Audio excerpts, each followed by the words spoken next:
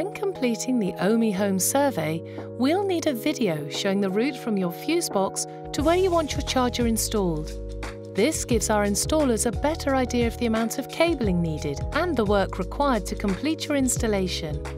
In the Ohme home survey, tap the Upload Video button. Your camera app will automatically open. Turn your phone's orientation to landscape, stand in front of your fuse box and press record. Film the route of you walking through your house, travelling to the location where you want your charger installed. Avoid rushing. Keep your camera zoomed out and capture as much detail as possible. Narrating your video, such as telling us where you're happy for cables to run, also helps our engineers.